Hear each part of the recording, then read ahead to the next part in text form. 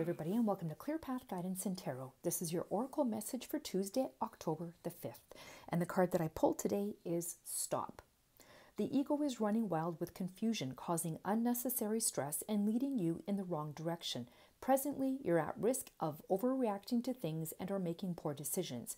You may feel threatened, defensive, or angry, or feel the need to try hard to please others. No matter how this runaway fear is manifesting, it's time to stop. In spite of appearances, you are causing your greatest troubles and no one else.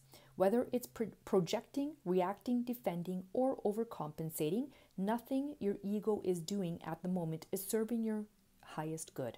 Although it wants to be in control, it's time to turn command over to higher forces and quit forcing your personal agenda.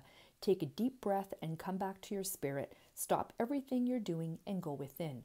Ask your spirit to calm you, and for a bit, do nothing. Rather than force the door to life to open to you, step back and realize it's open inward. Doing nothing doesn't mean that nothing is being done. The universe will right any imbalance as soon as you stop making waves.